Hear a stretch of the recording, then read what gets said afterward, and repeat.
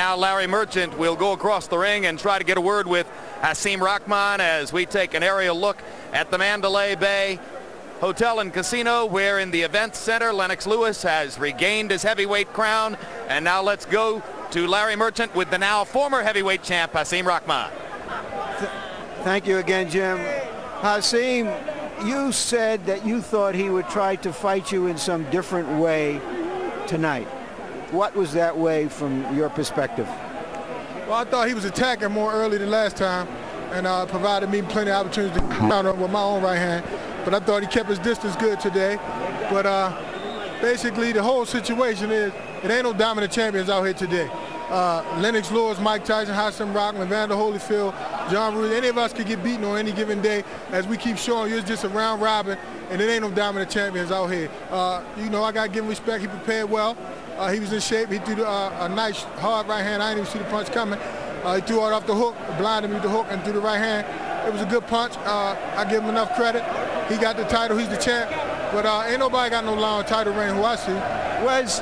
Was his left jab more important in this fight than it was before? Because he seemed to be landing it with more authority, and you weren't landing yours.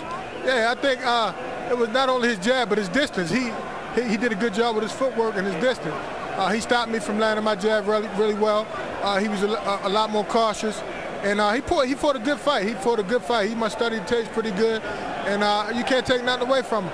But as you know, any of us get hit with a big right hand, it's a lot of punches at the top of this division. It ain't no heavyweight that's going to stand at the top like that right now. All right, let's take a look at what happened in the fourth round, Rock, and see how that ended in the round before you finished him in South Africa. He led with the hook, you know, turned my head with the hook, blinded me with the hook, and threw the straight, perfect right hand. You know, with these big, strong guys lifting an enormous amount of weight, look at it, it was a good shot, you know, and I wasn't able to recover. So, you know, that's what happens. Did that bloody eye bother you at all? Oh, yeah. I mean, he cut my eye in the first round. It was dripping, but, you know, I had to go on. I didn't even really want to paw at it because, you know, notions to come up that I want to quit or this, that, and other. But I ain't no quitter. I mean, Lennox Lewis been knocked out in the amateurs and the pros. You know, that's just something that happened in boxing. A fighter get knocked out is how they come back. You know, he came back, showed he a true champion. Now it's up to me to come back and see what I can do. Do you think that all the taunting that you did so successfully against him before the fight helped him at the end of the day? I don't know. I think it was his preparation. The taunting, I don't think had anything to do either way. He prepared proper. He had a good game plan. He kept my jab away, and he kept his distance. I thought he fought a very smart, very intelligent fight. And I was, you know, hoping that I could get him into the later rounds where he could slow down a little bit. But, you know, it didn't happen, unfortunately, and I just got to go back to the drawing board. I take it from your comments that you're going to keep on keeping on and you want more big fights as a heavyweight. Oh, definitely. I want to fight somebody, you know, who can fight, who I'm not supposed to be able to beat, as always.